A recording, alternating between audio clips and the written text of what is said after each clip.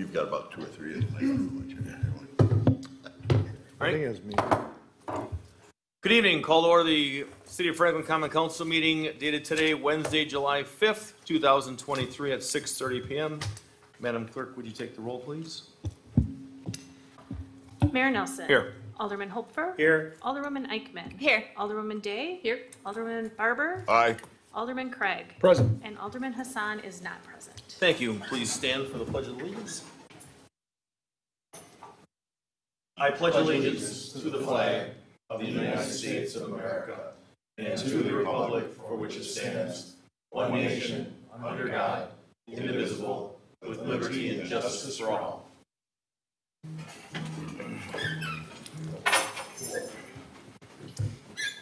Okay, item B, citizen comment period. Any citizen wishing to come to the podium and speak for the good of the cause, please state your name and address clearly and try to keep it to 3 minutes, please. Will do. Tom Taylor, 7014 Elroy Court, Franklin, Wisconsin. A couple of meetings ago, I was trying to finish up, and I'm probably long-winded. I went past my 3 minutes, but I'm back tonight to just inform the council members, especially new council members, of the Chapter 55 of the City Code, which is called Organizational Structure. And that, I'll just read it to you very quickly. The corporate authority of the city shall be vested in the mayor and common council, except as elsewhere in the Wisconsin statute specifically provided, the common council shall have the management and control of the city property, finances, highways, navigable waters, and the public service, and shall have the power to act for the government and good order of the city, for its commercial benefit, and for the health, safety, and welfare of the public, and may carry out its powers by license, regulation, suppression, borrowing of money, tax levy, appropriation, fine, imprisonment, confiscation, and all other necessary or convenient means pursuant to Chapter 62.11, Sub 5 of the Wisconsin statutes. That means that you're in total control and you run the place just like the board of directors of a major corporation. When you have issues that come before you, like you had the police contract that came before you the last time, which I think was about $7.7 million, that contract. You were able to pass that and to make sure that the employees are going to get paid because you are in control. You're to work with the mayor, but the common council, the aldermen, collectively run the city. And I think some of you know that, but I'm going to point it out because I'm responsible for getting that section in Chapter 55.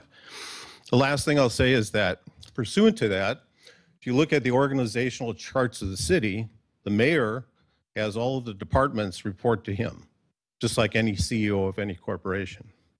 But all the boards, all the commissions of the city report to you, like the Personnel Committee, which I've had some discussions, and a lot of the things that used to come before the Personnel Committee when I was the chairman of it have not come before it. To me, the Personnel Committee, the Finance Committee, and other boards and commissions of the city are your in-house consultants, and they are an expansion of democracy within the city. So I would ask you to make sure that you take as many of the issues, especially personnel issues, to that committee, get their recommendations before you vote on it. Thank you.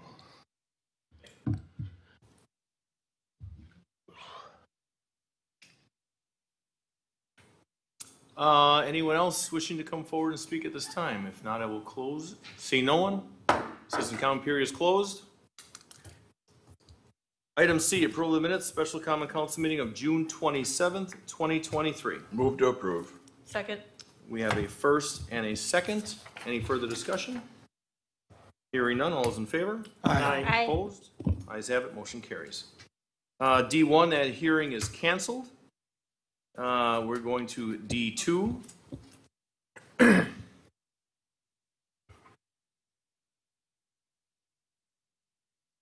Welcome, Regulo. Thank you.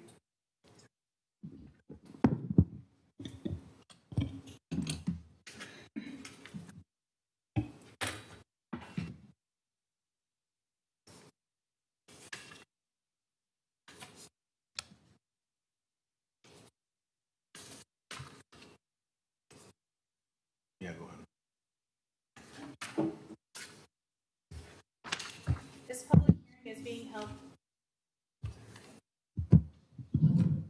I can read it. You got it, Regulo? Mhm. Okay, Yep. Regulo's got it. Thank you. What's wrong? Notice of public hearing, City of Franklin Common Council, meeting details. Hearing date Wednesday, July 5th, 2023 at 6:30 p.m.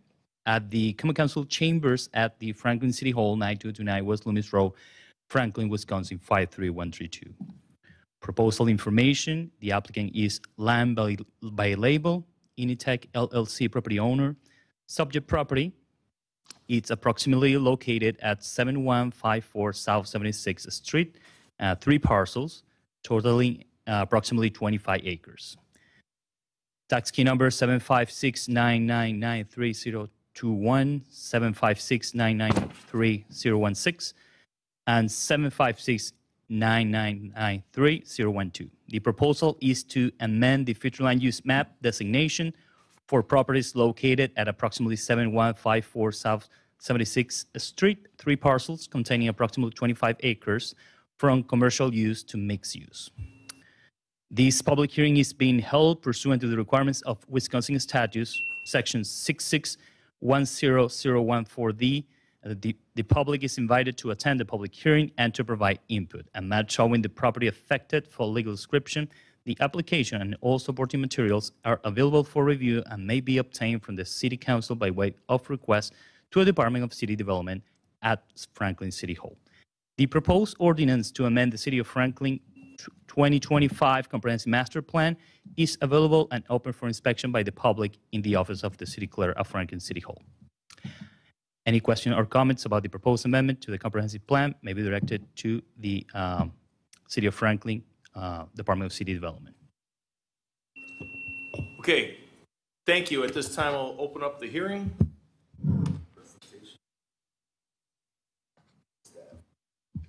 You want to start with the staff presentation, then open up the hearing? That's fine. Sure. You also have the developer present? Okay. Good evening. Thank you, Regulo Martinez, Department of City Development. The presentation will cover the POF general project, and I will do the presentation of the Comprehensive Master Plan Amendment and the Plan Development District that are associated in this single project. So just for the general location of the project is close to the intersection of Roseland Avenue and 76th Street, is the redevelopment of the Orchard View Shopping Center. So what the applicant is proposing is town center development with mixed use. 2 of the buildings will be mixed use, vertical mixed use, combining residential and commercial, and the rest of the buildings will be for apartments. And there's 1 building that is proposed for a hotel, and the Ace Hardware store will remain at its current location.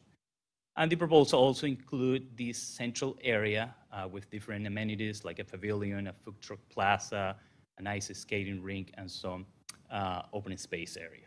And this area here is the clubhouse for the proposed apartments.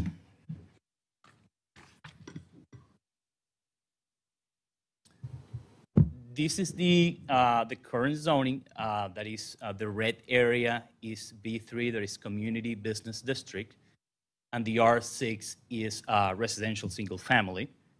So what the plan development district will entail is changing these 2 areas for a new district, that is the plan development district number 42, both general. That's kind of a custom zoning that is not in the existing Unified Development Ordinance that is developed to suit this project. And this is a view of the future land use map of the comprehensive master plan. And the proposal is to change it from commercial use, that is red color, to mixed use. Why? Because, well, this development has the residential component, the apartments, and also the commercial use. So that's why the amendment to the future land use map from commercial use to mixed use is required. Okay. So regarding the amendment to the future land use map of the comprehensive master plan, this area, the project is located here, but this area marked in red are areas identified by the comprehensive master plan for potential development, opportunities for potential development. So I will quote the comprehensive master plan in this area. So commercial development along the east side of Loomis Road with existing housing transitions to existing neighborhoods to the east and residential along the west side of Loomis Road represent a significant opportunity for future development. That is according to the comprehensive master plan in the land use chapter. So for that reason, staff is recommending approval of the amendment to the future land use map, and also the Plan Commission recommended approval on the last meeting on June 22nd. That's for the amendment to the comprehensive master plan. Do you want me to stop here or present the plan development district? That is the next item that you do. Yeah, at this point, regular, first of all, thank you. At this point, we're going to stop and we're going to over an opportunity. Wishes to or wishes to see. We have a presentation there, but very similar to what we did. We're happy to, but almost.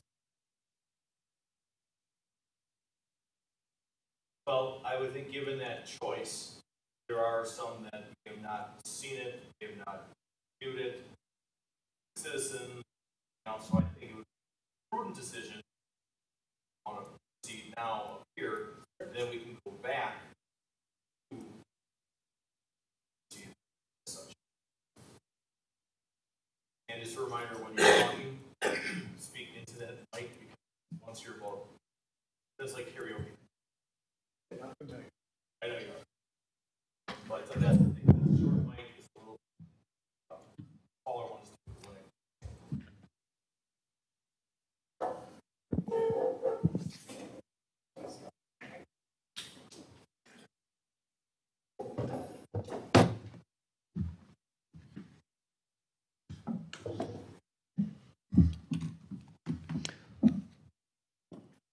All right, so thanks for having us. We'll make it as brief and pointed as we can. As Regulo said, we've been at this now for about a year. There's been a whole bunch of meetings, both public and private. We're here tonight after the unanimous recommendation of the Planning Commission a couple of weeks ago. We think this site represents, this development opportunity represents a unique opportunity, an important opportunity for a couple of reasons. One, this has become, I believe, the critical quadrant in the city of Franklin, or at least one of them. The city's made a lot of big investments in this area, whether it's Ballpark Commons, Valo Village. It is, in a lot of respects, a front door to Franklin.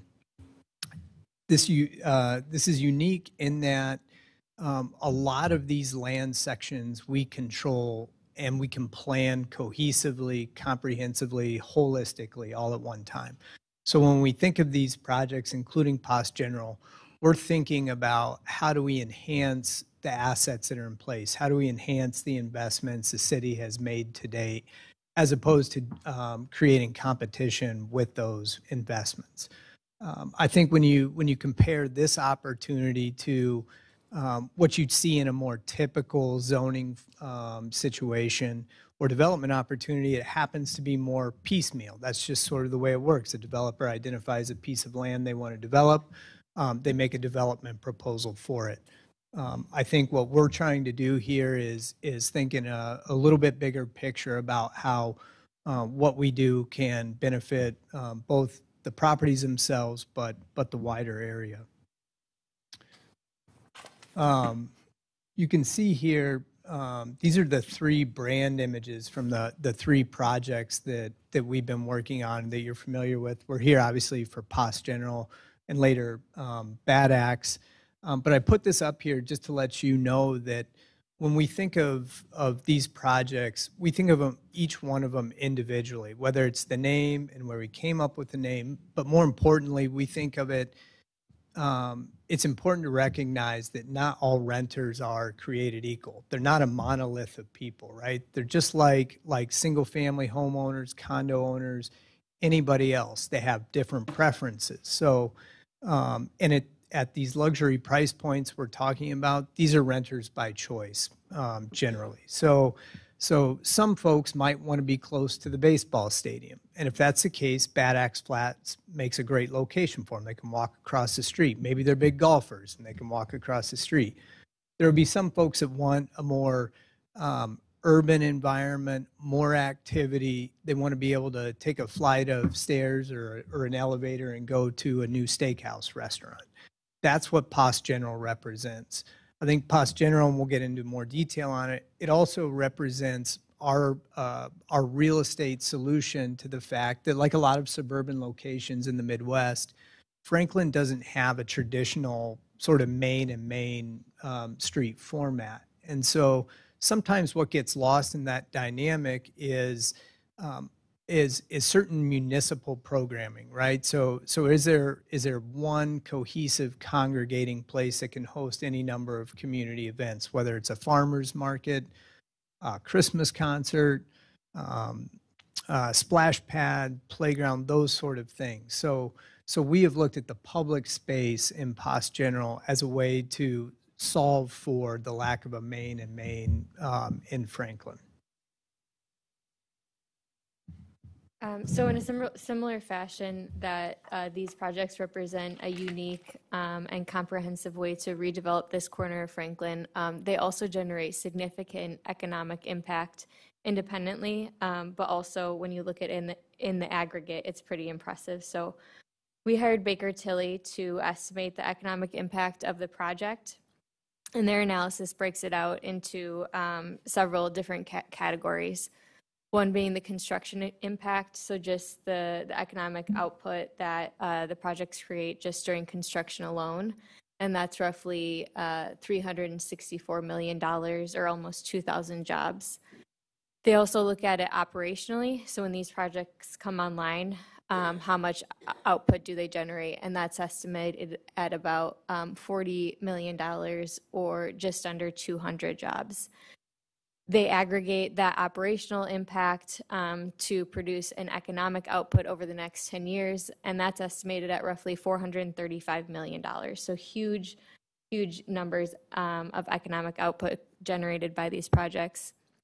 The one we like to focus on or think is super important to the city of Franklin is just the amount of disposable income expended annually by these projects. So it's roughly $4.5 million being spent not just at these projects, but in the city of Franklin, invested and spent at local businesses and companies. So it's just a huge economic generator that these projects create. As Regulo was stating, the sites are also uniquely positioned for mixed-use development. So the sites are outlined in yellow, and you'll notice that they're surrounded by commercial uses, which are represented in blue, multifamily uses, which are represented in yellow. And to the extent that they're surrounded by any single-family uses, we've been very sensitive to creating landscape buffers or setbacks to be sensitive to those uses. And we'll get into that in a little more detail when we get to the site plan. These are very large projects, and there's a lot of apartments, but there's an immense need for apartment development in the area and nationally. So there are certain national demographic tailwinds that are driving demand for apartments, whether that be from millennials or baby boomers or Gen Z or Generation Z. They're all desiring more flexibility or just this lifestyle of renting over home ownership. There are certain economic conditions like rising home prices and rising interest rates that are creating more demand for apartments. And that's evident, again, on a national level, but also more locally. So when you look at the Franklin submarket apartment fundamentals, rent has been increasing, and vacancy has remained low and is projected to remain below 3% even when these projects come online. So all of these conditions are really driving demand for apartments, and we saw all of them kind of converge at our Velo Village apartment development, where we saw roughly 30 units a month lease. It was a very fast and successful lease up, and has continued to maintain below 3% occupancy and pretty significant rent growth. So just to orient everyone again, so POS General is the redevelopment of the Orchard View Shopping Center and adjacent parcels. It is currently mostly vacant and deteriorated dated shopping center. It's been slated for redevelopment since the adoption of the comprehensive plan in 2009. It's been slated for redevelopment since 2009. Yes. As Ian was talking about a little bit of the branding, I just wanted to give some history and context behind it. So the POS General Store was a general store that served the community of Franklin for a long time, and it existed at the development site. And we wanted to bring back some of that history and context. It serves as a really nice historical anchor that gives some meaning behind the project and relates to the community uses and public uses that are part of the redevelopment. In terms of the overall use or program statement for POS General, our concept has always been to deliver mixed-use development that offers community gathering spaces and public use. It's always prioritized the quality of retail users and the amount of green space over the quantity of retail. So the site currently includes roughly 13 acres of public green space. That's over 50% of the site. We have 434 apartment units, a boutique hotel with 50 rooms, 20,000 square feet of brick and mortar commercial space, and that's focused on upscale dining and beverage options. And it also includes a food truck park. And the food truck park really responds to two comments that we've heard. One is the desire for more dining options in the city of Franklin and an increase of variety of those dining options. And this food truck plaza, I'll skip to the next image here. It's located in the lower left-hand corner. That's a picture of Zocalo in Walker's Point, and Zocalo has really been our driving inspiration for this food truck plaza. So it's a permanent fixture where food trucks pull in and remain there and don't leave every night. They stay there and they're a permanent fixture within the development. Food trucks don't tend to compete with the existing commercial space or restaurants nearby. Rather, they typically attract a lot of people who come to the site and visit it more frequently and drive additional diners to the adjacent commercial uses.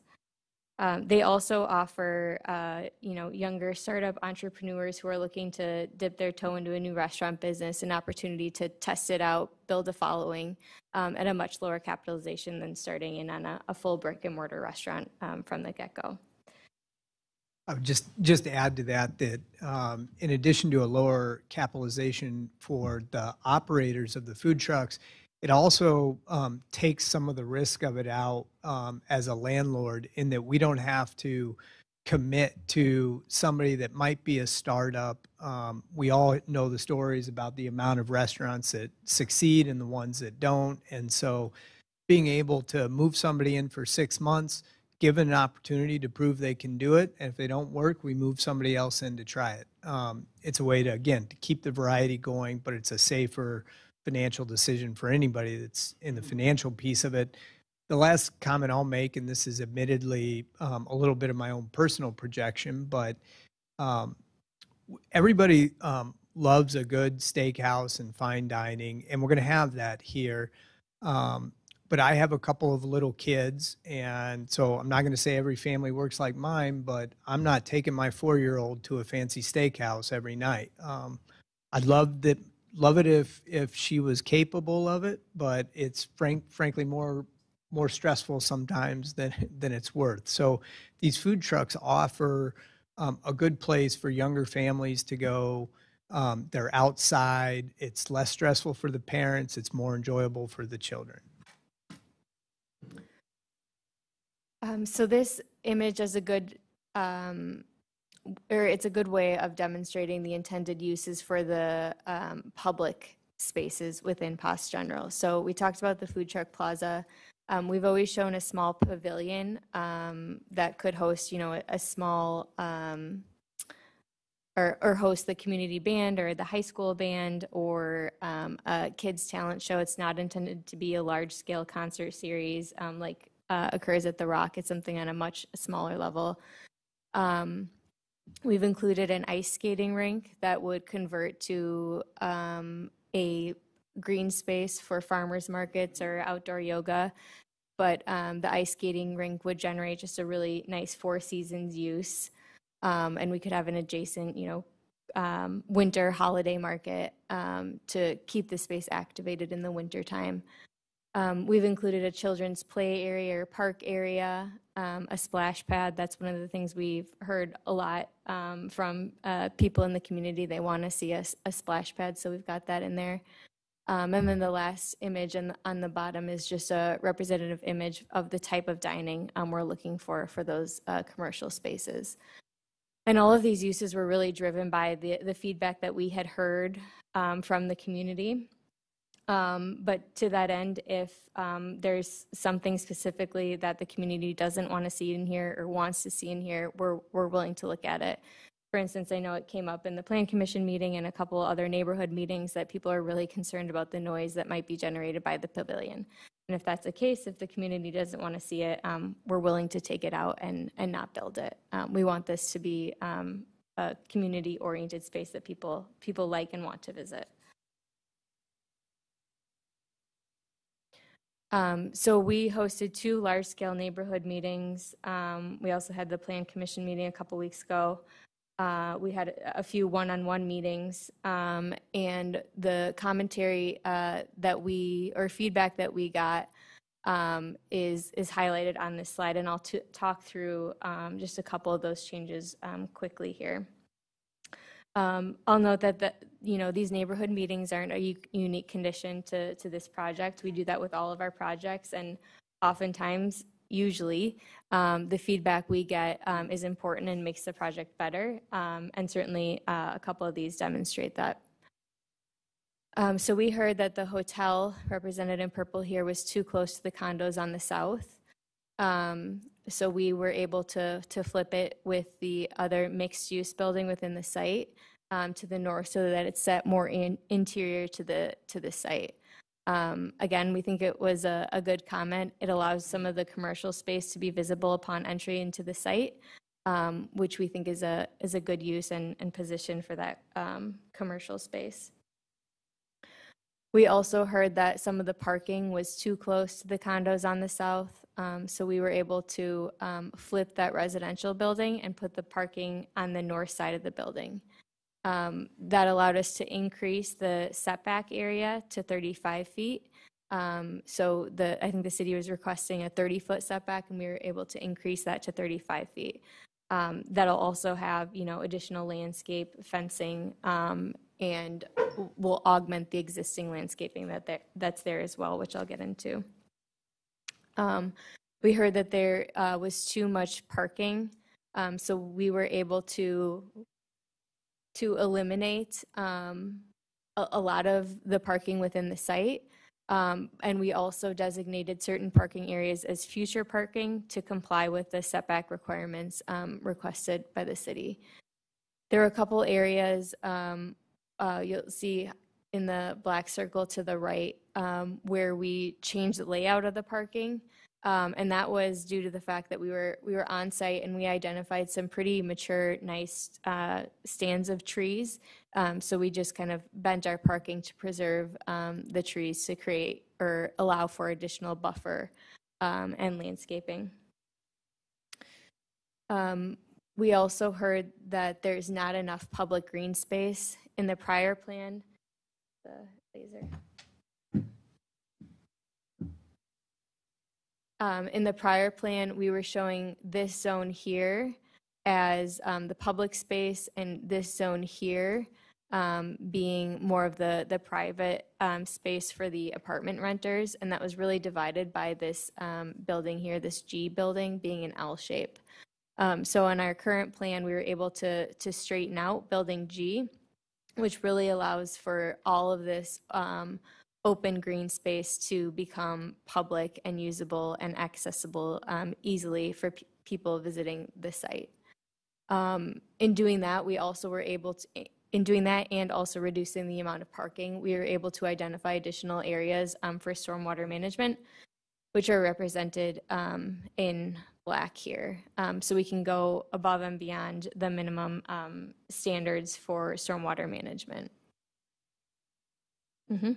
I understand there was on that stormwater plan, there was a question brought forth, maybe a detailed question about stormwater and that management plan and concerns of the neighbors. Ian, could you just touch on that, since I know we got somebody here that brought that up, and I know you talked with that individual, but I'd like to share it with the rest of the group. Yeah, so I guess step one is we have to comply with all the legal requirements. The legal requirements are that you can't discharge more water or water at a faster rate off your site than it's in its current condition. So that's step one. This plan satisfies that. Step two, as Emily said, is let's see if we can identify some areas to go above and beyond what we're legally required to do. I think we've done that here. We've done it through some green infrastructure strategies like bioswales with native plantings, that sort of thing. One of the comments that has come up frequently, whether it's in neighborhood meetings or even at the Planning Commission meeting, was a concern about hydric soils or groundwater levels and what this project might mean for adjoining owners. And the short answer to that is we dug a number of, in addition to all the typical geotech stuff, we dug some monitoring wells so we could figure out what the groundwater is at.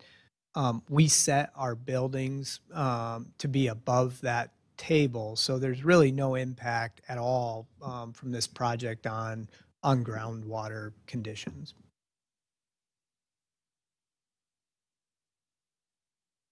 Another item that came up was just understanding and considering putting together a strategy for the landscape buffers, specifically adjacent to the south and the east. So with our plan, we're able to increase the buffers to 35 feet. That's 5 more than was required by city. We're preserving as much of the woodlands on site as is possible, especially along the site boundaries. We're augmenting that existing vegetation with additional opaque landscaping. We've agreed to extend, there's an existing fence that extends along the south property line, and we've agreed to extend that fence to create additional screening. We've also agreed to install new fencing along the eastern property line to create additional screening as well. So all these details will be set forth in our landscape plan. Several of them are already. Go ahead. Sorry, one question came up that I just wanted to address about building heights and how many stories these buildings are. And so just to clear that question up real quick, if I could, the buildings that are on here in orange are 4-story buildings. Those buildings were located to the interior of the site as far away from adjoining residential, whether it be multifamily condos or single family, as we could. The buildings that are yellow are 3-story buildings with underground parking. There are a couple of spots on these buildings, so primarily the building on the far northeast. Can I see the pointer real Yep, quick? sorry. This building right here. So the grade naturally falls away from that building. So if you're standing on the street looking at the building, it's a 3-story building with underground parking. You would never know otherwise. In order to create the stormwater management and additional stormwater management beyond what was required and preserve the wetlands, the only natural wetland on site is in the northeast corner. Rather than grade that area out, we just followed the natural contours. So if you were standing in the middle of our stormwater pond looking back west at that building, it might look like a 4-story building to you. It's also the building that's in that 4-story condition is the furthest from all the adjoining residential. So I just wanted to be clear about the heights of these buildings because it has been a question that's come up.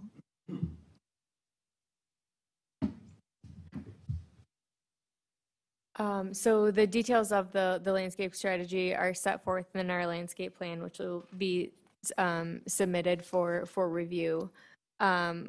A couple of the areas that we will install screening buffer, we just wanted to provide some precedent imagery so that people understand what that screening buffer looks like. It's dense landscape, dense trees that are evergreens that will be that will obscure any sort of lights that may be directed toward those property lines.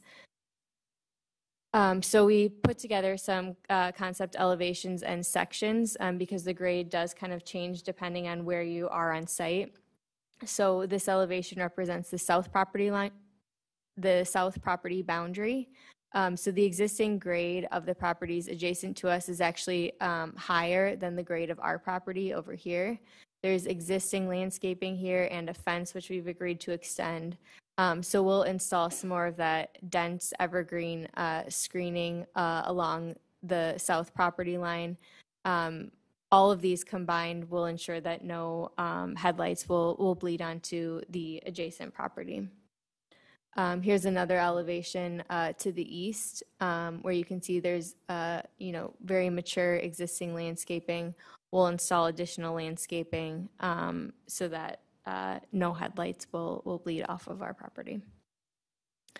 In the same vein, we were asked about the street lights or site lighting for the project. We put together this photometric plan, and it just demonstrates that there will be no light bleed from our property to the adjacent properties. I'll also note that our residents who live here, choose to live here, will not want bright lights shining through their bedroom windows either. So it's in everyone's best interest to make sure that the light levels are low and not interfering with daily activities or sleeping at night.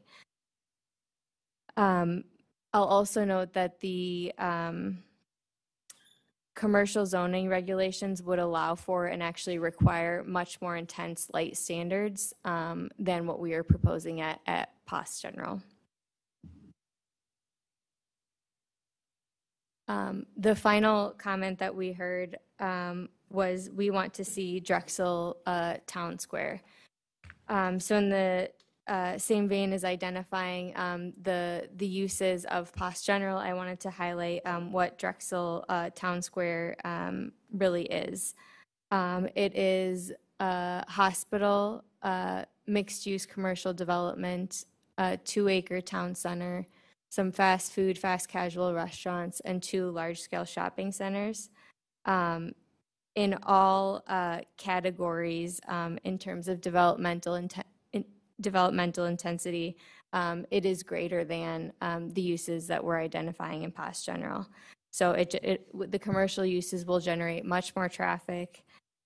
the type of commercial uses will generate much more light, and the commercial uses will create additional noise with, delivery drivers coming in at night and early mornings to deliver goods to the grocery stores and fast food restaurants. Drexel Town Square also includes roughly 1,000 apartment units as well. So it's not just commercial uses, it is commercial and apartment units. One of the things that Drexel Town Square didn't necessarily get right the first time was the balance of rooftops to commercial uses. So originally Pizza Man and Valentine Coffee were here, but they have since closed. And part of that is due to the fact that there just wasn't enough residential density. There weren't enough households to support those businesses.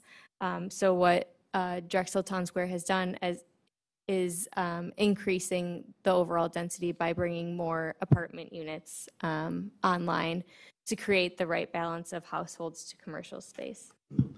Yeah, this is, we're talking about Drexel, but I think it's important to add a little context in that this is truly a national trend that's happening as it related to these town centers that were developed 10, 20 years ago.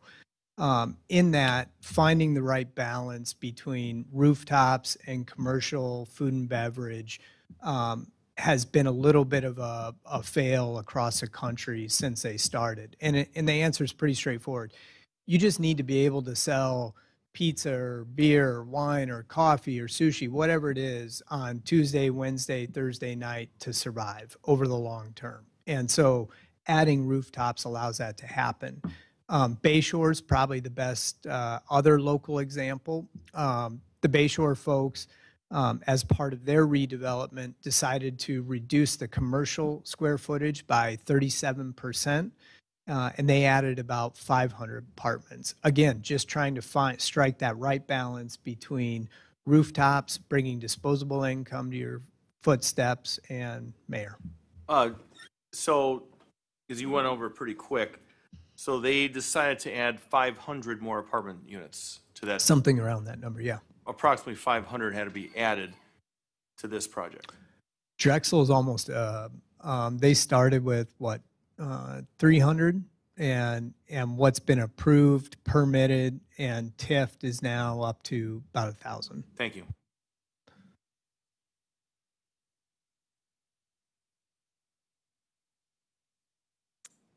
So again, just to summarize the differences between the two, in every regard, Drexel Town Square is more developmentally intense, whether that be the number of units, the amount of commercial square footage, and the amount of traffic, noise, and light. Sorry, one quick note. Drexel Town Center is, 83 to 85 acres, and it has 2 acres of public space. We're 25 to 26 acres, and we have 10 acres of program public space, 13 and a half generally. So as a percentage, it's like 3% at Drexel compared to, nearly 50%, depending on how you look at it at Post General. We also studied the development intensity based on the current use. So the current zoning for the site is B3. And we asked our traffic engineer to put together just a summary of the traffic that would be generated by the Orchard View Shopping Center if the Orchard View Shopping Center was fully occupied.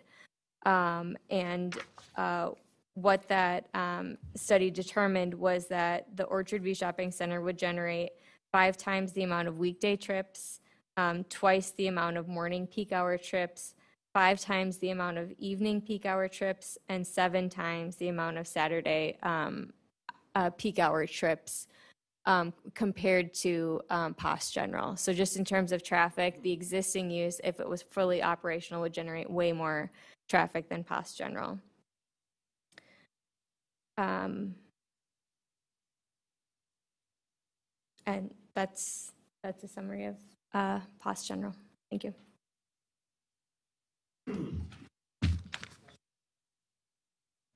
So at this point, we're going to entertain some Questions? Yes, thank you, Counselor. We'll start with Mr. Hofer. Could you go back to the landscape plan that you showed, please?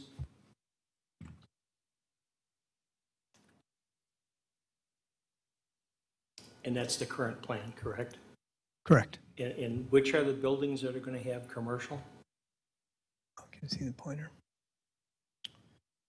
So this building right here is commercial. That's roughly 10,000 feet. This building right here has commercial, again, face to the interior of the site. That's also about 10,000 feet. And then this is the hotel, which is considered commercial in the code. Okay, so I'm looking at that, and every commercial business has a front entry, customer focused, and a backside. Where's the backside to these? Yeah, so these buildings are 4 stories. The reason they're 4 stories is that they park at grade. So rather than incurring the expense of integrating the commercial into the ground floor of the building, you have to think of it more like it's appended to the building. So because of the parking, we were going to have a blank wall anyway, and that always creates an architectural trick. So the idea was to put the commercial space up against the parking. That way, all you see is storefront when you're standing in the site looking at it. One of the tricky things, since we're trying to be food and beverage focused here, is not to get too boring, but how do you vent and grease trap a commercial space that's integrated into the footprint of the building? All of a sudden, you're talking about trying to vent kitchen smoke 3 stories up in the air, as opposed to in this solution where we'll have to do some nice screening because there will be residential units next to it, but it's just a more typical delivery. And then the same questions or concerns would be for the deliveries and trash receptacles and, and all of that stuff. Yeah. It's hard to see on here, so that's why I'm asking the questions. Yeah, so all of that will be detailed in the next submittal, the detailed site plan submittal, but you're raising a good point. So some of the bigger picture questions I can answer. This area right here is meant to be a loading zone. So delivery trucks can pull over here and make the deliveries to the commercial space. The service entry will be right here on the commercial, and then you can see this little cut through here. So that'll be sort of the back corridor that's appended to the parking that's in those buildings. The trash for both of those buildings will be, in all likelihood, consolidated with the apartment trash. So our management company will collect the trash, they'll roll it out, it'll be picked up. This loading zone also helps facilitate the farmers market idea. So if you look at the paths that are on here in this loading zone area, it would allow vendors to pull up, drop off, and then go into some of the more remote parking that's to the north here. And that's a key detail because you have I've got some experience with farmers markets, and if they can't park their vehicle there, then they're going, well, how far do I have to go? And if I have a choice, I'm going to go to the one where I can park my vehicle and keep my stock right there. Right. The other thing, then, a lot of restaurants, meat and produce still come sometimes in a tractor trailer delivery. So I'm just trying to make sure that there's enough room and that it's not going to impede other traffic as you're trying to get in and out, or if you've got all the public space, people crossing streets and things like that. Yeah, so if there's a full-size semi-delivery, it would still work here. The roads are wide enough, and by city regulations, we have to do that. It would be more of I'll call it like an urban solution, right? So if you think about, if you go down State Street in Wauwatosa, right, there's a bunch of restaurants there, outdoor dining, very similar sort of setup. Those delivery trucks have to stop. They put their blinkers on to get the food in, and then they get out as quick as they can. So they try to, it's more about how do you time those deliveries. I think because we're not seeking national chain food and beverage here, I think the groups we're talking to and the groups we're going to get are sort of good local operators that believe in the vision of the deal, they tend to be the restaurants that don't require the big, massive Cisco trucks to pull up regularly. I think it's a good point that it might happen. If it does happen, we've got a little pull-off zone that could keep it functioning for long enough to deliver the food. And then last question is on your screening plantings, what size are you planning putting in? Because every time we talk about that, somebody comes back and says, well, a 6-foot tree won't do me any good for 20 years. So what size screening are you planning on initially installing? It's a good question. We don't have the landscape plan detailed out with quantities and caliper sizes. That's required as part of the detailed site plan. So I don't know the answer. What I can tell you is we agree on the strategy, which is they have to be big enough to accomplish the screening we're talking. It may be that there are select perimeter sections where there's already large mature stands of trees and or a fence, and we look at that and we say, okay, this is sort of third level screening here, so maybe a smaller caliper makes sense. Where that screening is more bare, I think we'd look at it and say, okay, we need to buy a larger caliper, wider, arborvitae, as opposed to a juniper or a fir tree. Because I know you also can have higher success rates with smaller trees as well. So. Right. Thank you. Right. Yep. Thank you. Thank you. Just some real basic minor questions, things that have come up in the general public and from my constituents. As far as you had mentioned that management, you'd be hiring a management company to maintain a lot of the grounds. Does that also include, for example, the ice skating rink, the splash pad, clean up, set up everything in the farmers market? It would require nothing from the city, such as the use of our DPW? Yeah, we're not asking for any trash service. We're not asking for the city to pay to operate the farmers market, to clean it up afterwards. We understand that's on us. In terms of how we accomplish that, it's either we got to pay for it or we'll have a strategic partner. Lots of times, there's nonprofits that form farmers market operations. And so if we found a good group like that to operate the farmers market, we would contribute the space, the time, probably the cleanup, and then we would ask them to do all the organization for it.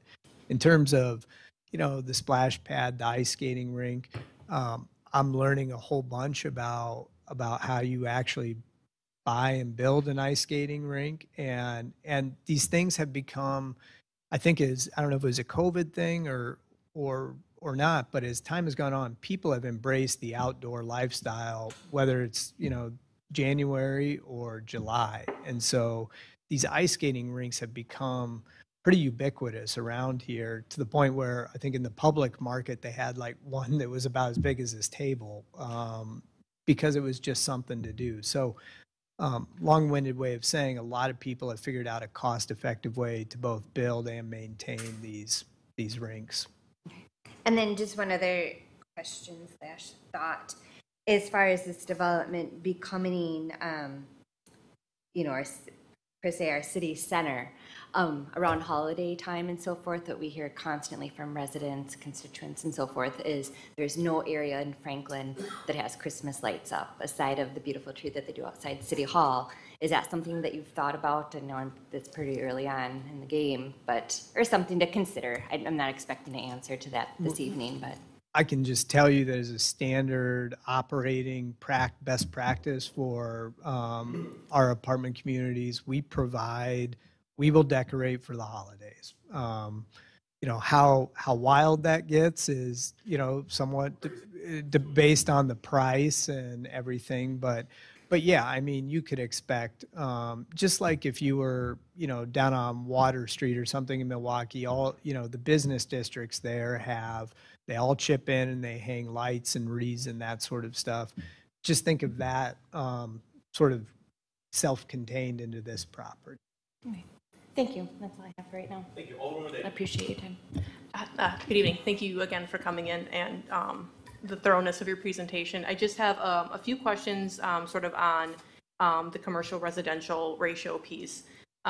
So I know we referenced Drexel Town Square and Bayport as our local examples of kind of how a good idea over time has not worked long-term, and they've had to course correct with more residential units, which I understand.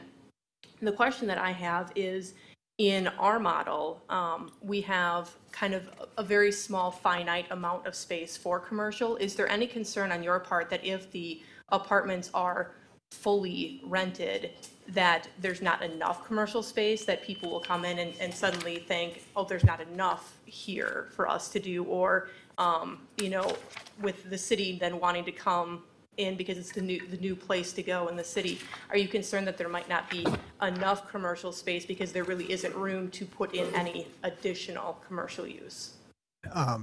That's a good question. I'll do my best to respond to it, although it's a good enough question. You're not probably going to find my answer satisfactory here. But when I look at the situation, do I think there's a chance that this becomes so popular that we don't have enough commercial space to potentially meet the demand? I think the answer to that is yes, that's possible. So then the question is, okay, what if that happens? And I think if that happens, one of the necessary benefits of it would be what we have hoped to do with all three of these projects, which is sort of spin out that development power to the nearby commercial or vacant parcels. I mean, you just go to the north here up on Rawson, right? And there's a 6-acre vacant tract. If there's a big demand for commercial, that's ripe for redevelopment. It would be the same kind. Regulo can correct me, but it's in that commercial redevelopment master plan area, so that would be a great one for it. You go across the street and you look at the shopping center that's there, I think there's an opportunity where you could see some turnover there be improved. So I think that would be the positive benefit of it. The other answer I would share with you is if there's not enough commercial space and we don't have the demand for it, financially everybody's okay. If the reverse is true, we're not financially okay. So if I build 20,000 square feet of commercial space that costs me $300 to $500 a foot and I can't fill it up, that's very painful. That's sort of Drexel, what happened to Drexel for a time. So that's what we're trying to avoid. We think we've got the balance, but I admit that what you're suggesting is a possibility. And then 3 quick questions that are probably yes or no answers.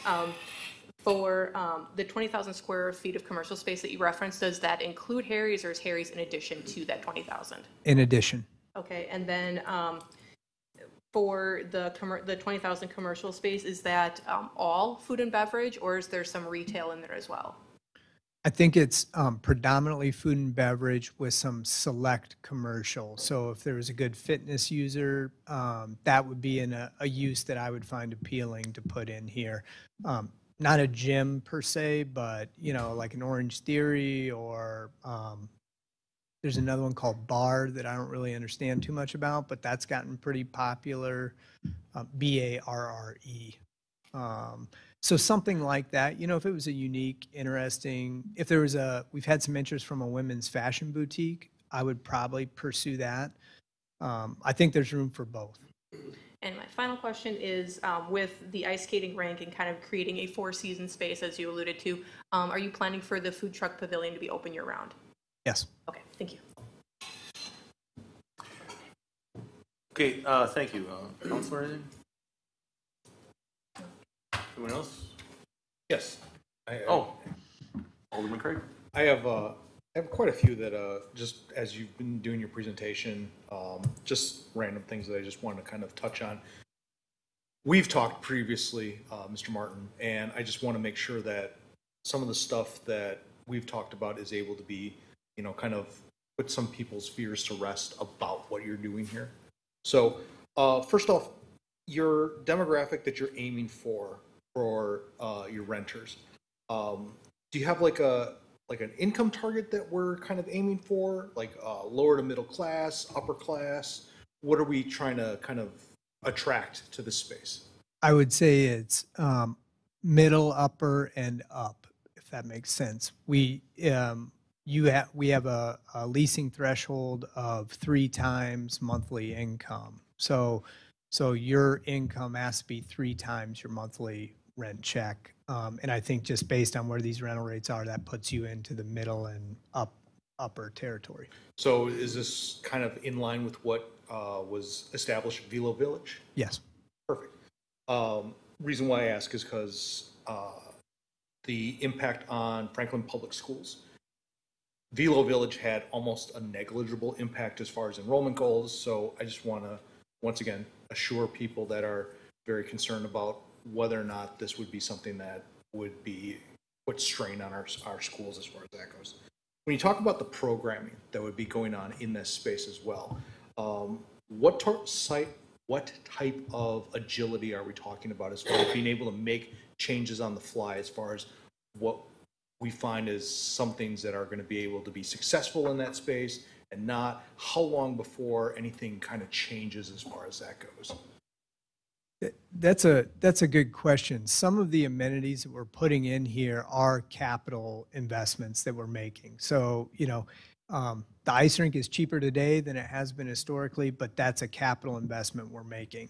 So when we make that investment, I'm probably going to say, I want to make it work. So that may mean we have a couple of slow years before people embrace it, before we would pivot to something else. Part of the logic of making the ice rink purposeful in the summer, so you just put a AstroTurf on top of it, is you can use it for other things. I hope this doesn't, I don't want to build an ice skating rink that just becomes a yoga platform. Not that I hate yoga, just I don't want, that's not the idea. If that were to happen, I think we're situated for it. The kids' playground piece of it, I think, don't envision giant swing sets and giant circular slides. What we're talking about are these more naturalized sort of play areas. So, wood stumps cut at various heights for kids to climb on. They do things where you have like a carved out old tree that becomes the hull of a boat with some windows in it. So more naturalized sort of things. Part of why I like that is, I played tetherball when I was younger. I don't know anybody that even knows what that is anymore. So that's part of why we've done it. So hopefully that's more durable. The balance of this is really blank slate stuff. So meaning it's open space for the community to use as it wants. So I think subject to those capital investment components, I think it really is a blank slate. So we can pivot quickly. Perfect. One thing I would like to make note of regarding the new plan, that as far as your building placement goes, I think once again you've taken care of a lot of the concerns of the community in the, for instance, flipping the location of the hotel. But one of the things that I think is underrated and hasn't been talked about is the fact that with the placement of the buildings, you created now what looks to be, at least from my kind of layman view, very much of a very stronger sound buffer for your central part of the green space, so that way there is less of a bleed of that noise. Part of my district is dealing with some of the issues with the rock, and I think that is very much a welcome sort of thing for the neighbors that would kind of border this development. So I applaud you as far as that goes, and I'm really pleased to see that sort of thing.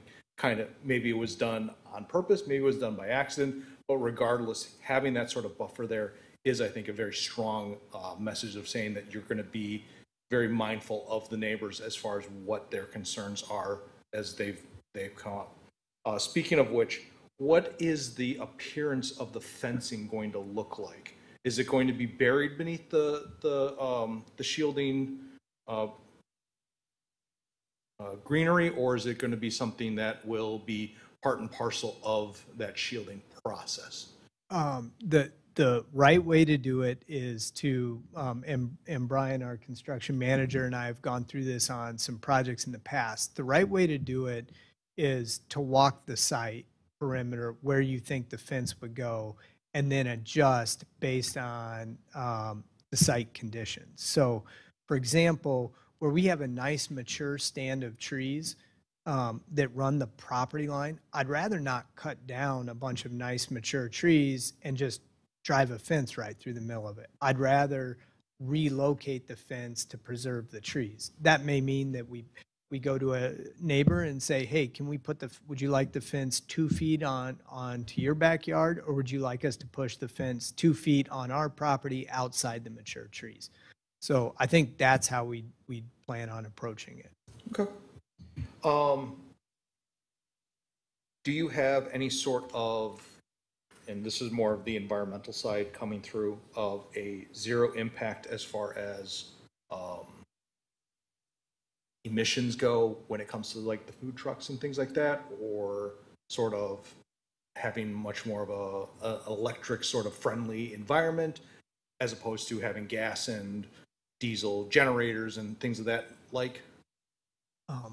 That's a really good question. I don't know how to answer it except to say that the power, one of the benefits of doing a more, call it a more permanent or semi-permanent food truck plaza, is that they will just hook up into We Energy's power.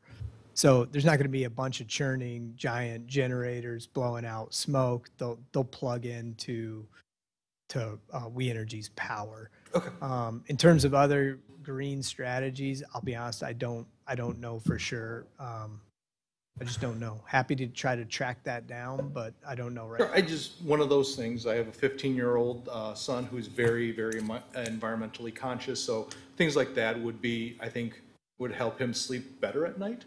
Yeah. And then my last question would be,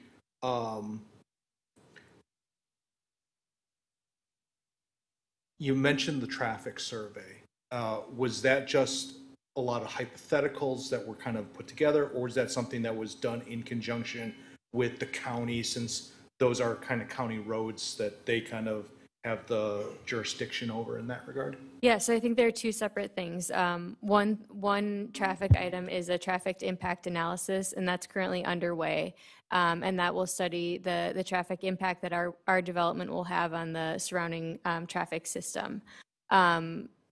Our traffic engineer put together a memo of what could potentially be the outcomes of that TIA, and it's pretty minor things like adjusting the length of turn lanes and that sort of thing. But that'll be completed the end of this month and submitted to the city and the county for review. The county and the city both participated in the scoping of that traffic impact analysis to know what scenarios or what conditions intersections needed to be studied. So they are involved in that.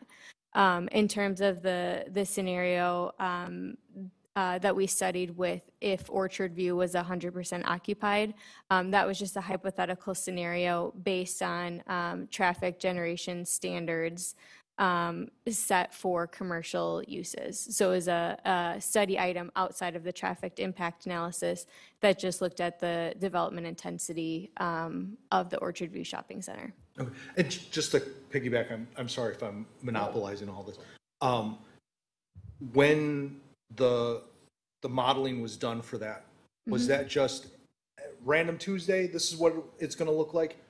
Conversely, were models put together that would say, this is what it's going to look like on a Saturday night when there's a Milkmen game that happens, and we also anticipate a great deal of interest because, hey, we're opening up this, or the food trucks are going to be, we anticipate that the food trucks will be very, very popular and will be, because I think that those are going to be two different sort of models coming forward as far as what's it going to look like, because the Milkmen game and a wildly, popular, like, oh, cool, whatever barbecue is going to be there, we're totally going. That's dinner for Saturday night.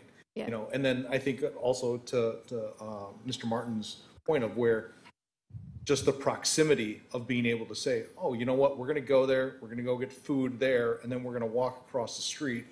We will get tickets, we'll go see the baseball game, and then we'll walk back over. Maybe there'll be time to do, ice cream or something like that, and then then we'll go home, and how does that kind of look in that space sort of thing? Yeah, so the TIA will study and currently includes traffic generation from Ballpark Commons, from the Rock.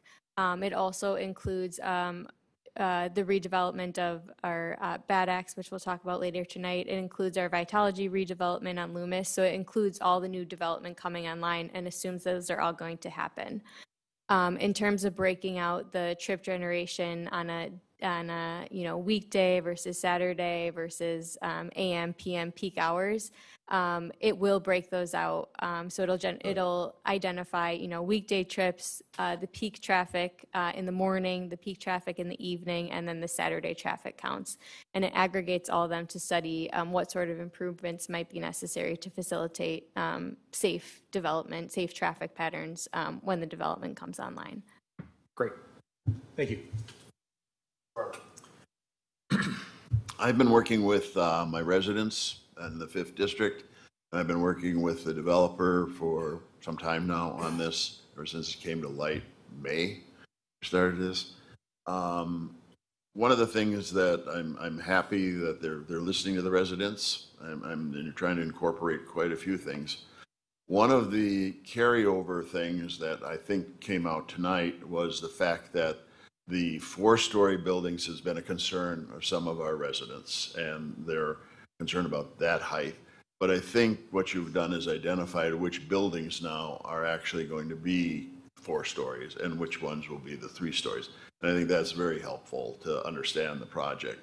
My ending comment tonight is that tonight we're voting on the zoning. It's not necessarily, and Bigelow, you can help me on this, it's not necessarily the content that you're seeing tonight.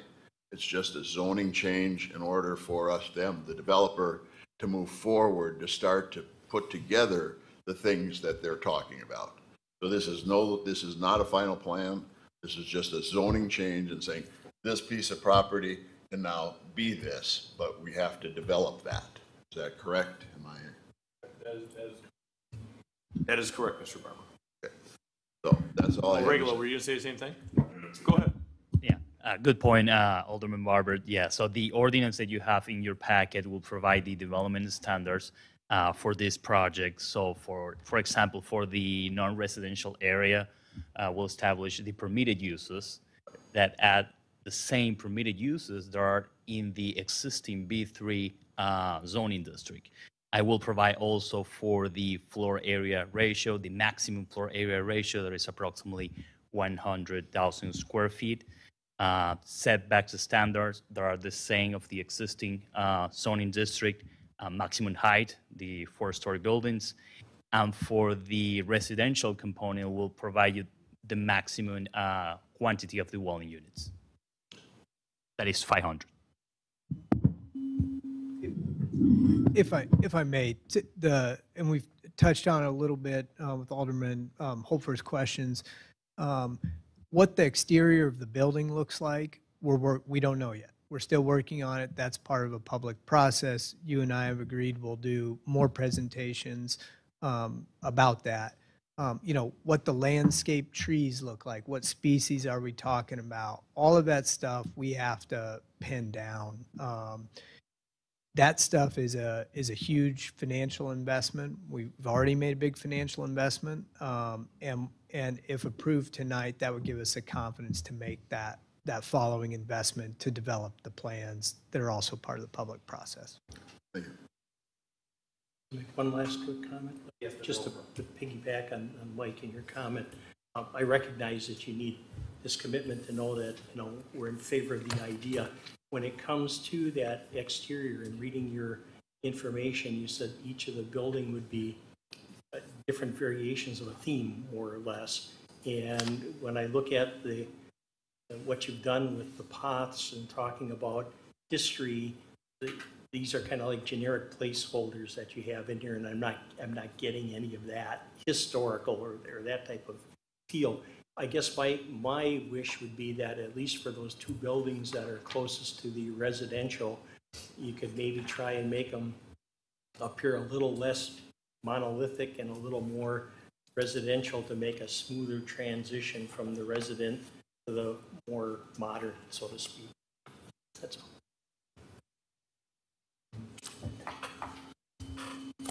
Okay, seeing no more questions, we'll be moving forward. Regular speakers. Well, we have a thing with the open up for regular to talk your piece. I have a few more slides. Yeah.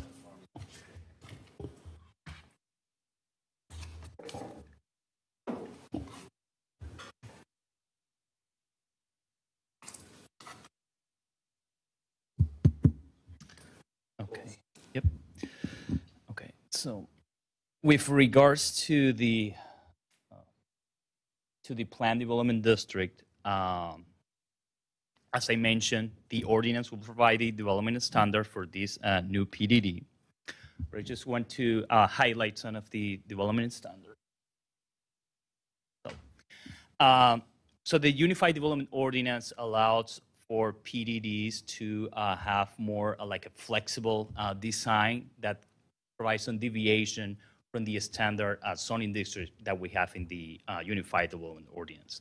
But there are some limits to new PDDs. So this table of the Unified Development Ordinance provides the maximum standards for new PDDs.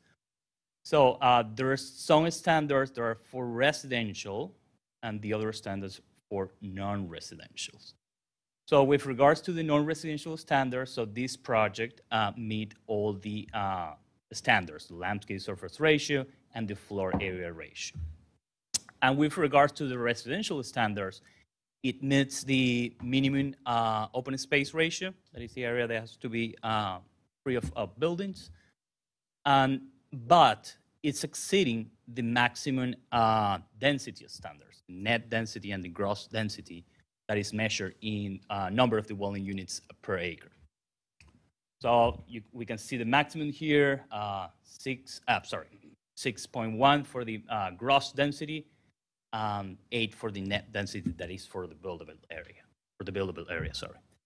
And we can see that the proposed density standards are far exceeding the maximum provided by the ordinance. However, there's a note in the ordinance that allows the Plan Commission and the Common Council to approve densities over these standards with the provision that the development meets a community purpose, such as residential housing for older persons. So that is the question for the Common Council for policy direction. So do the proposed amenities that the applicant is presenting, the pavilion, the ice skating rink, the food truck plaza, meet that community purpose in order to justify these greater densities? In making that decision, I would also suggest to see the note from the fire department that is included in the staff report. And then I will touch base just on other elements of the project. So for natural resources, as we can see in the Natural Resource Protection Plan, there are some impacts to existing natural resources like wetland buffers, for example. Just that this ordinance is not approving any impact to natural resources that will require a separate natural resource special exception that will be presented to the Environmental Commission, Plan Commission, and then the Common Council for approval. And just to explain a little bit of the review process, so this is the PDD ordinance for general approval of the development standard. If it's approved, then the developer will need to submit application for either land division or land combination to combine the 3 parcels, and then submit for approval of the detailed site plans for each individual building. And then the natural resource special exception, as I previously mentioned, and some of the conditions that are included in the ordinance is the submittal of the traffic impact analysis. And in the ordinance, there are some conditions that requires, for example, the parking setback and landscape buffer that the applicant has already addressed in the new plan. And just want to make sure that the plan that is included in the packet is the previous plan. So the applicant has already addressed some of the conditions. That's why they have the new plan in the presentation, but that was not in the plan that you have for your packet. Thank you. Okay, at this point, now we'd like to open up the public hearing. Anyone wishing to come forward again, state your name and address for the record. It's now open. Yes, the public hearing is now open. Please state your name and address. If you could just leave that map open, just a This question. one right here, sir? Yes, sir, if you don't mind. Eli Gasavic, 7518 Carter Circle North. I'm in Whitstone. Potts General, they were kind enough to listen to our complaints and move the hotel away from overlooking our condominium complex. However, if I'm not mistaken, the hotel is 3 stories? I don't know, I'm asking. 3 or less. But they replaced it with a building that's going to be 5 stories, and it has a balcony in the back that's going to overlook the entire condo complex. So in fact, they were kind enough to move the hotel, but they put something even worse in its place. If I can go point it out. This is what, if I'm not mistaken, this is where the 4-story building is. No, I'm sorry. This is the old map. The hotel is here. This is here, which is a 4-story building, and there are balconies all along the back side. So, 4-story building. We're in this complex right here. If it's a 4-story building, those balconies are going to oversee our backyards and our buildings. No matter how big. Sir, could I just ask you to go back to the microphone because we're not recording any of this? Oh, I'm sorry. But no, we appreciate your viewpoint, but there you go, sir. Right, no. So obviously, yeah, thank you, sir. So do I have to hit the button? This one right here?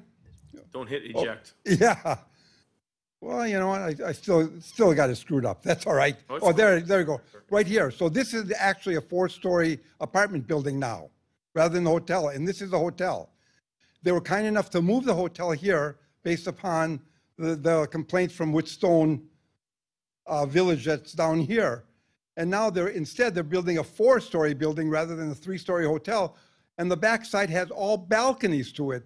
So people are going to be overseeing and overlooking into our backyards, into our homes and everything else. It doesn't make any sense. They've actually made it worse rather than better. That's all. Thank you. That's very kind. Thank you for listening. Hi, Tom Taylor, 7014 Elroy Court, City of Franklin. First of all, I just want to start off. There's something that's going on and has been going on in the country that seems to have permeated all the way through every level of government, and it's this phrase, what will the American people think? What will the people in the community think? We live in a democracy, but it's a republic. And you run to be the leaders and representatives of your community. I used to represent 14,000 public employees. When we would do the labor contracts for all of these, we would not go to the membership and ask each and every person what they think about it. You know why? Because they're not versed in this. You ran for office with the idea that you know better and you can make the right decisions on behalf of the constituents. They are relying on you to make these decisions. I was a prom king. I ran for prom king. This is not about who's going to be the prom king, who's most popular. It's about what are you going to do for the community? Not today, but maybe for the next 200 years. You're considering something, a downtown for the city of Franklin that is going to be around perhaps for 200 years. Your constituents are busy with their lives. In fact, I'm going to ask you to delay the vote on the rezoning because it's July 5th, folks. People are busy. That's why you don't see a packed room tonight. Now, I understand it's probably not going anywhere, but I'm raising it. And I'm amazed when I went to the Civic Celebration how many people are following this on YouTube.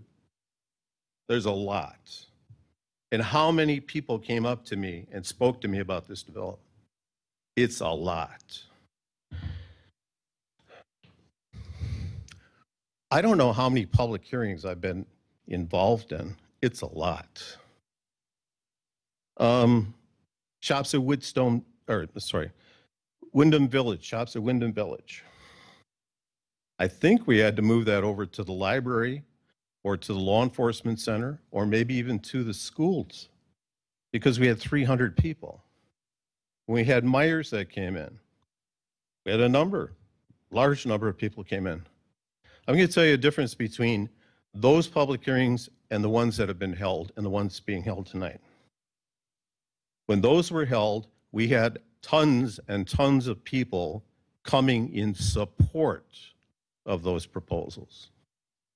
I've been at several of these public hearings. I have yet to hear one person at a public hearing. I guess the reason for public hearings is you want to hear from the public, right? Isn't that the purpose of public hearings? Or is this just a sham? Because every single person that's come down here has not spoken in favor of this. In fact, I think the kindest remark came from someone at Whitstone Village that said, well, can you make it 2-story apartments instead of 4 stories? Everybody wants a Drexel Town Square Center. Folks, I studied the Drexel Town Square Center inside and out. I'm a former friend of the mayor, actually all 3 mayors of Oak Creek. I understand that Drexel Town Square Center probably better than most of the aldermen down there. Here's the difference. Be nice if you would tell your constituents this. Drexel Town Square Center is built on Howell Avenue. There's an airport down there. You have Chicago on this end. You got Milwaukee on that end. You got Kenosha, Racine. You got traffic. On top of that, you've got 3 railroads coming through there. You've got a port. Oak Creek is not Franklin. Franklin is more attuned to Mequon, maybe New Berlin, but folks, please tell your constituents this is not Oak Creek. And unless you build an I-94 connection and you have an airport put in, you're not going to get the traffic necessary to support a Drexel Town Square Center. I'm sorry, I'm probably disappointing a lot of people, but the job of leaders is to take leadership positions. Again, I've been at many, many public hearings. It's very clear to me there's consensus up here to approve this. Very clear. But you've had 2 public hearings where not a single person has come and spoke in favor of this. Again, with shops at Wyndham Village, oh my gosh, tons and tons and tons of people came down. Sendix, tons and tons of people came down speaking in favor. Are you listening to the public? John, Mr. Mayor, just went through the Strauss slaughterhouse stuff. Yes, and we listened to the public on that. You did, yes. Yes, we did. Yeah, and I believe that's why you're in that seat, because you did. Last piece. And I know you're tired of me getting up here, but I have a feeling you're going to see a lot more of me. Lots. I have my alderman's campaign literature. Bullet item 3. He writes, we have 3 major infrastructure projects that are being conceptually developed. 1, we need to expand and modernize the DPW facility. Mr. Morrow, if they continue making the growth and you got more roads, yeah. I used to represent all the guys in the yellow trucks. You bet. He said we need to relocate the industrial park fire station to better serve the expansion of the southwest section of the city.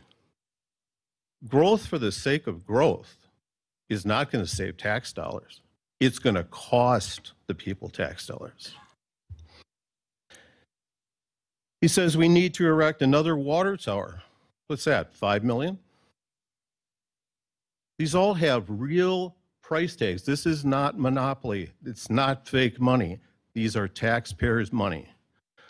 I urge you to take long and hard consideration of this proposal. Last thing. I'm sure you're happy. By the way, I think the I have Cubs are never, winning. ever told any citizen they could not speak. So I'm encouraging, if they want to go past the 3 minutes, I have never, under my administration here, I've never shut anyone down. Okay? Please, continue. John, you and I have known each other for a long time, and you know I respect you. Feel free.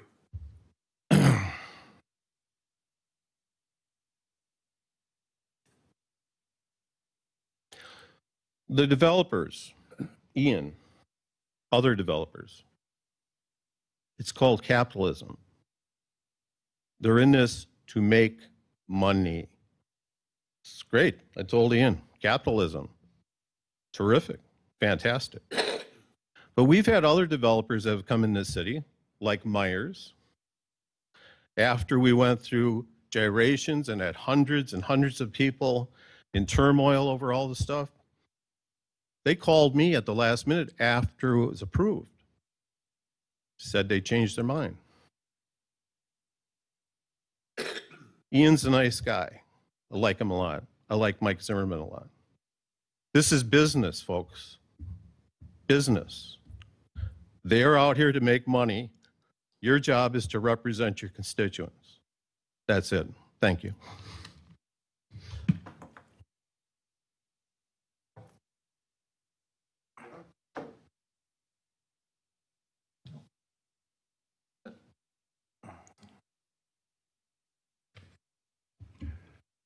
Leroy Lewandowski, 8030 West Winston Way. What he has just said and presented to this group, I back him all the way. I just don't feel that you people up there have the background that I have of 30 years in this city.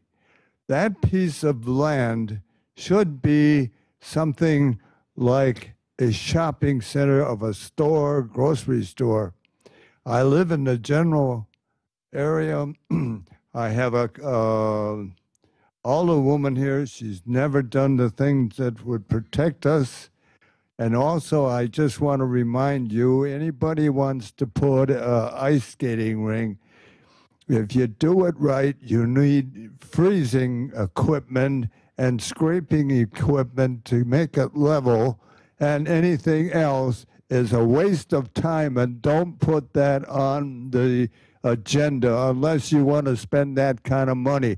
I skated a lot when I was young, and it was always like Humboldt Park or something like. They would freeze the cracks and then machine them. Nobody is going to do that if they're going to just put it out there. That's ridiculous. Again, I don't like this to go forward. I think we've got Mr. Taylor here, and he's doing a good job, better than you people up there. Thank you.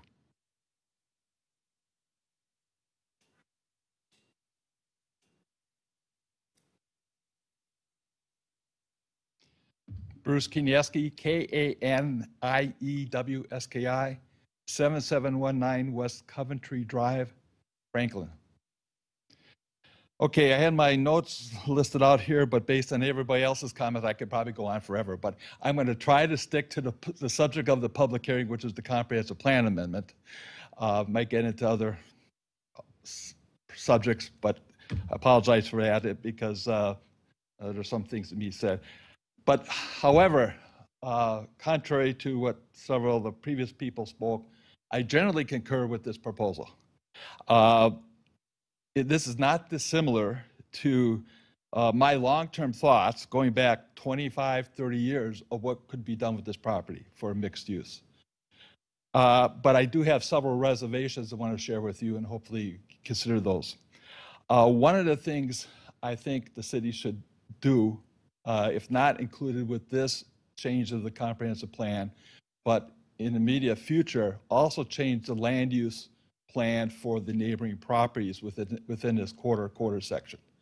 Because I think those properties, such as Walgreens, McDonald's, the bank, daycare, and the Brunn property, especially the Brunn property, because those sites will be having, I predict, within 2 to 3 years, maybe 5 years at the most, redevelopment proposals coming before you or future common council because of this project. And one of the things is traffic. And I know there's not a TIA or a traffic impact analysis completed for this proposal yet. I think that's, personally, as a planning professional, that's putting the cart before the horse, not having the TIA before you approve a project like this. And contrary to what was just said a few minutes ago, you are proving, with, as I see and read this afternoon, the PDD as drafted by staff for the ordinance, that you are approving the basic site plan for this proposal, although there could be tweaks to it, but the general layout is, as I see it, basically set in stone. Yes, they have to come in for architecture, landscaping, so on and so forth. But on the developer's website today, I found the completed traffic impact analysis for the D1 proposal that was on your agenda. And that has a lot of information about this project, or about 76 and Rawson TIA. And I disagree with the comment earlier that there's could be minor improvements needed to 76th Street and Rawson Avenue. There is proposal for, in the, how you pronounce that, Phytology, whatever, that project, in their TIA, that increasing the westbound left turn lanes, which I agree, yes, that's very short, needs to be changed. I go through quite often, going back to my home after I go to McDonald's, maybe once or twice a week in the morning for breakfast. But there's extending that left turn lane is going to close off those accesses if they're not already closed off. I see in this site plan. I didn't notice that before earlier today looking at the site plan, but it looks like that access between McDonald's and Chase Bank is going to be closed off. So I project that there's going to be other redevelopment proposals by those other properties because you're closing off their access points, and more access will be more difficult. And I know people are creatures of habit. People are accustomed to the traffic patterns there. This is no longer when, in the 1980s, when Rawson and Rawson and 76 were 2-lane highways with flashing 4-way light at the intersection, right, Jesse? Do you remember that when you first moved to Franklin? But anyways, and the D1 traffic TIA states that there's going to be 2 more traffic signals added between Imperial and Ballpark Drive. So within that mile stretch, there's going to be traffic signals every 880 feet, or 2.5 football fields. So think about that in traffic. And while I was eating dinner tonight, I was thinking about that, how I would now try, obviously living in Tuckaway Green, my wife and I, we traveled northbound quite a bit out of our subdivision, but probably the better route now was going to be taking Brunn Drive all the way to 6th Street and cutting through that subdivision and Dover Hill Estates. So that, so I think the TIA needs to be completed before you go forward with the comprehensive plan amendment. I concur with the applicants in their written report that there should be connectivity, but I encourage all of you, the Common Council, the decision makers, the people that control the purse strings, to extend that to this whole area. Actually, a couple of years ago, I thought when I retire, I'm going to try to get on or make a proposal that for more walkability at this intersection, because north of Rawson, it's terrible. trying to get to the Rock from the south side of Rawson. So, with this project, take this as a stepping stone to improve connectivity, both pedestrians and multi-use trails for bicycles.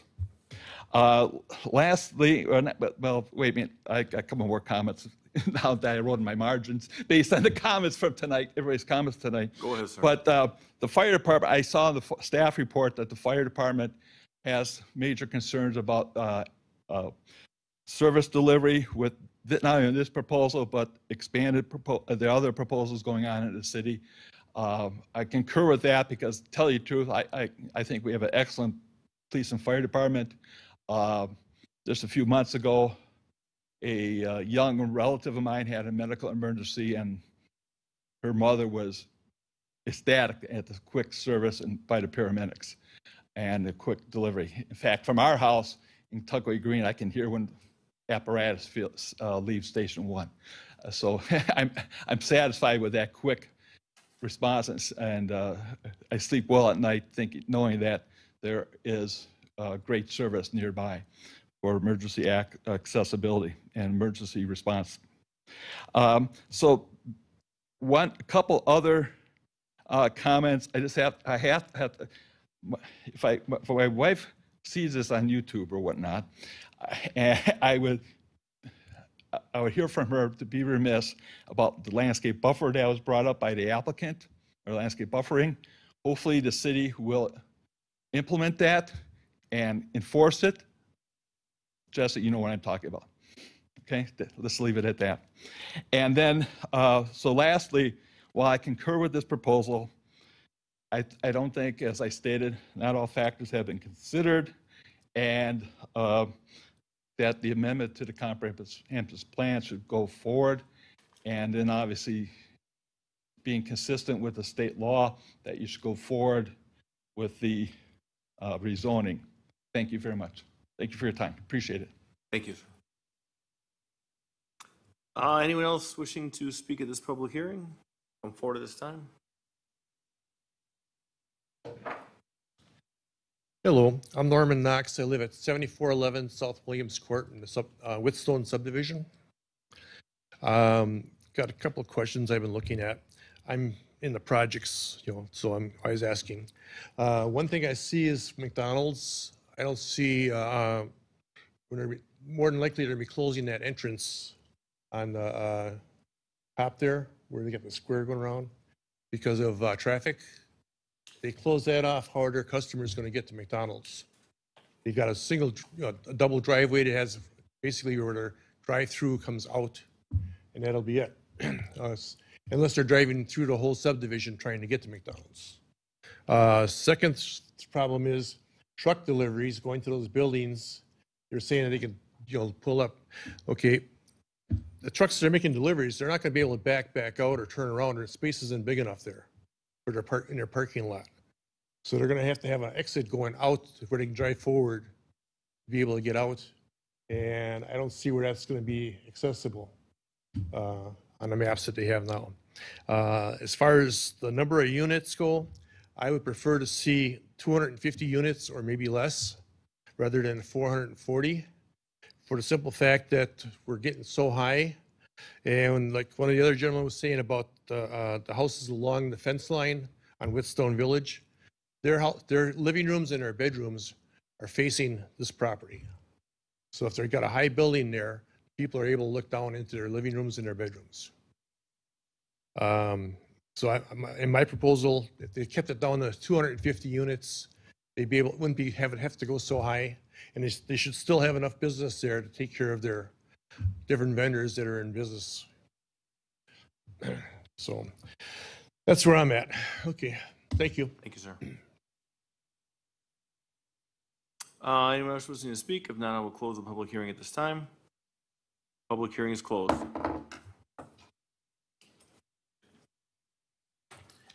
Going on to letter E, organizational business, there is none.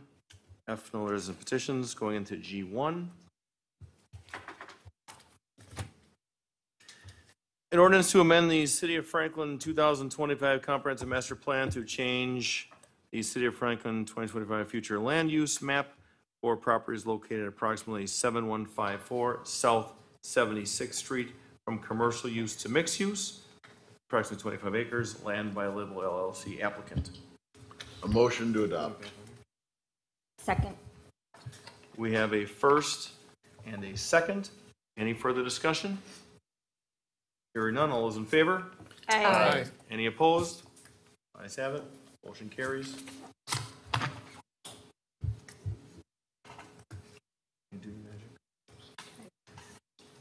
Camera. Mr. City Attorney. My understanding is that the motion was to adopt the ordinance in the form and content as presented to the council at this meeting. Yes.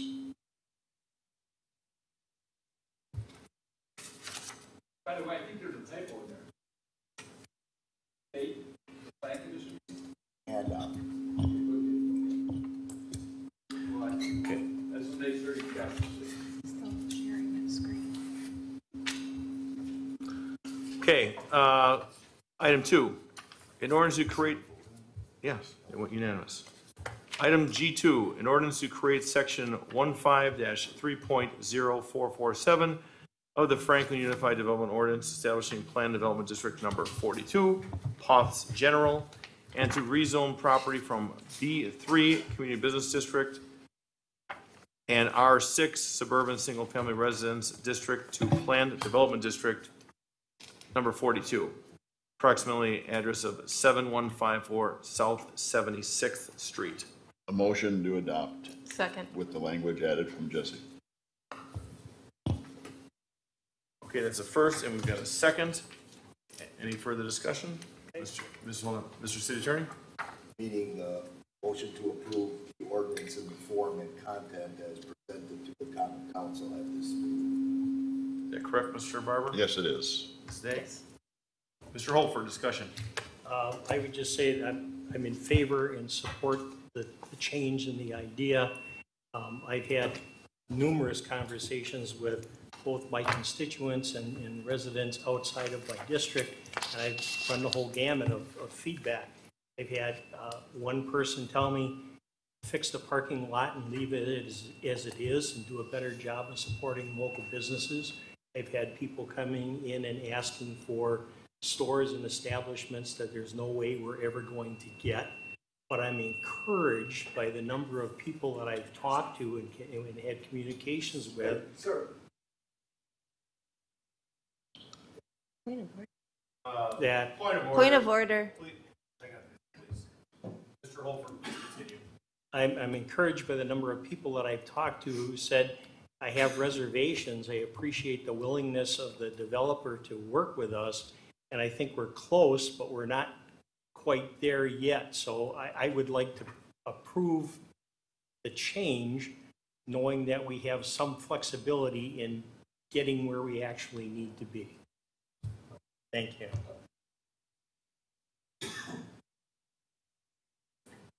So we had a first and a second, we voted on it.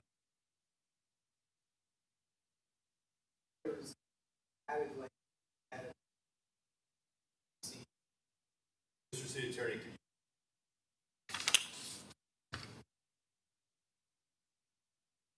There was a redraft ordinance handed out to the common council and some staff at this meeting with corrections to the ordinance, which was in the common council agenda meeting packet.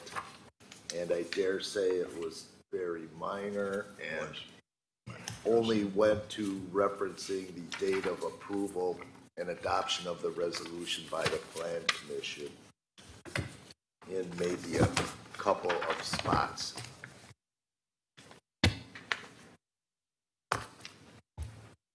Mr. Barber. I went through the change, and although it's not highlighted on the change sheet, the change that I've been able to discern by going through and rereading both of them side by side had to do with section 1, and it's simply adding within the Plan Commission resolution number 2, and it added the 007. So it's very minor. In the future, I could would probably suggest that we highlight these areas where there is change or additions before it's presented to us at the table, so we don't have to read it that night and go through it side by side. I agree. So that is the one change that I've found there, and it is minor. Mr. City Attorney? Only that Alderman Barber is referencing the G1 Comprehensive Master Plan draft ordinance. And I spent another 4th of July working, which is when I saw the need for corrections in some council items and held back from emailing staff on a holiday. So I did it first thing this morning. Thank you. The first and second, we've got a vote.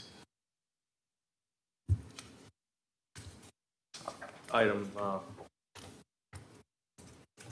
this has already been voted on, passed unanimous. We're going on to item G3. No, we didn't vote. What? We didn't vote on this one. Oh. Got crazy over discussion, okay. Roll We have call. first and a second. Roll call. Let's do a roll call vote, sure. Madam Clerk, roll call vote, please.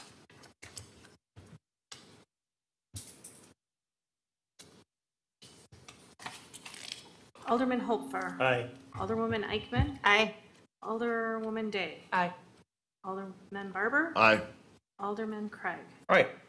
5 ayes, no, one absent, motion carries. Item G3, a resolution imposing conditions and restrictions for the approval of a special use to increase the maximum permanent density for a 3-story mixed-use building upon property generally located at the southeast corner of West Ross Avenue and South Ballpark Drive, Bad Axe Flats LLC, applicant Zimmar Properties LLC, property owner. G2. Motion to adopt. Second.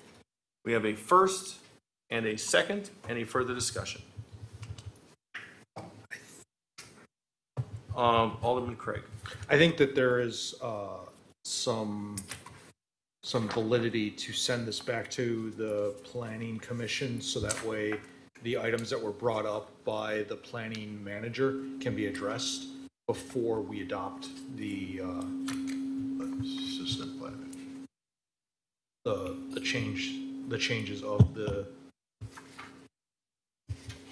that are prescribed within. Okay, so is your motion then to send this back to planning for what exactly to address?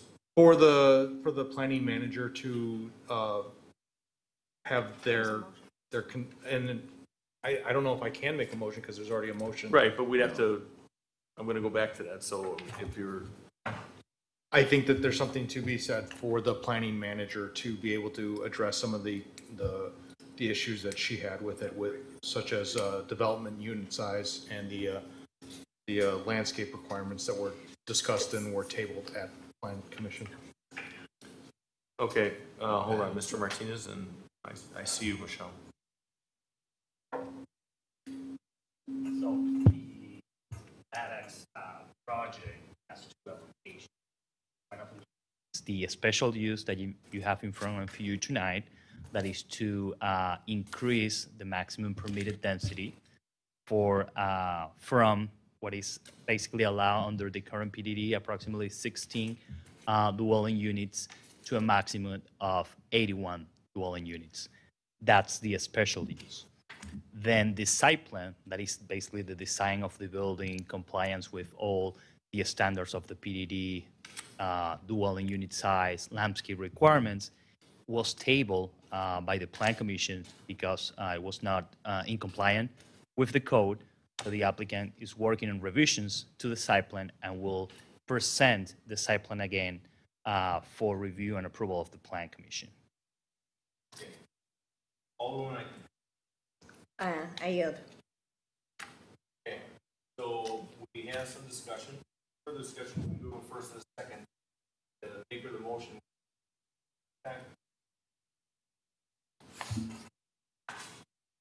Mr. Martin. Simple terms, what the site plan tabled by the Plan Commission is the item with concerns that were mentioned by Alderman Craig, right? Correct. So that's not before the Common Council. Okay. But the special use resolution is before the Common Council. Correct. And the Plan Commission recommended approval of the special use and tabled the site plan. Thank Okay. you. So it's a special use only is what we have the first and the second on the motion. Okay, Question. Mr. Hofer. So in theory, what would happen if we approve this and they can't come into compliance on the other issues? The special use is approving a maximum of the dwelling units. If they cannot comply with the standard of the UDO, they can reduce the number of dwelling units to comply with the standard of the UDO. But they're asking to exceed in the first place. So what I don't want to get into a situation is, well, you approved me for these and I can't meet the standards, so now I want an exemption. Well, the applicant may request a separate variance or amendment to the PDD, but that will be a separate process and application. However, the special use resolution has a condition that the site plan needs to comply with the Unified Development Ordinance and the PDD. It's only approving the number of dwelling units, but it's not approving any deviation from landscape requirements or the dwelling unit size. Very good, thank you. To just go back here, who made the first and who made the second? I made the first. I'm the second. Okay, you got that, Madam Clerk? Okay. Seeing no further discussion, all those in favor? Aye. Any opposed? Ayes have it, motion carries. G4 has been tabled. Oh, Mr. City Engineer. You may say whatever you wish, sir. All right. So you see something revised on your table tonight, basically changes the funding, how we were planning to pay for it. I will tell you that there's a adjacent resident that came in today and asked that we table it. He would like us not to put up a street light. Have to think about that for a few weeks. I guess I'm okay to table it. There's a concern that we as practice, we try to put a light at every intersection. We get a couple requests a year where people ask us to put up lights where we don't normally put lights up. So I have to think about what that would in this area, whether we should or shouldn't. So I'm okay if we table that for 2 weeks. Okay, do we need a motion to table it or okay, is there a motion to table? I'd like to. Oh, Second. to put over till next meeting or next meeting? To put over to the next meeting is fine, I'm sorry, Alderman? Yes. Oh, did you make next regular meeting of the City of Franklin Common Council? The motion. Mr. Hofer made the motion? Yes. Okay, I second it. Thank you. Okay, any further discussion? Seeing none, all those in favor? Aye. Any opposed? Ayes have it, motion carries. G5, a resolution authorizing certain officials to accept a conservation easement for and as part of the approval of a certified survey map upon property located at 6317 West Oakwood Road, in the City of Franklin, Milwaukee County, Wisconsin. Stuart M. Wangard, member of Oakwood Industrial LLC, applicant. D4. Move to approve. Second. Mr. City Attorney.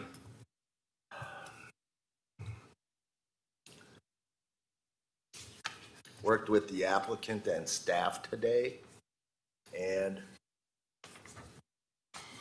the applicant has made changes to the signature provisions, which are now okay. And also,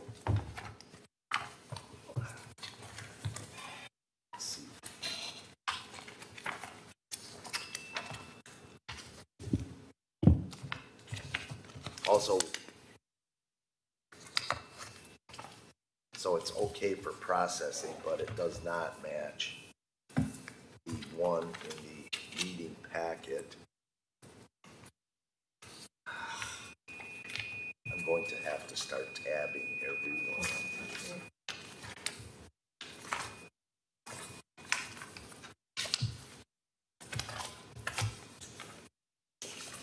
And on my double check, just as I recall, the resolution to approve does include subject to review and approval by the Department of City Development and technical corrections by the city attorney. So it's A-okay to move forward, and I just thought should be informed of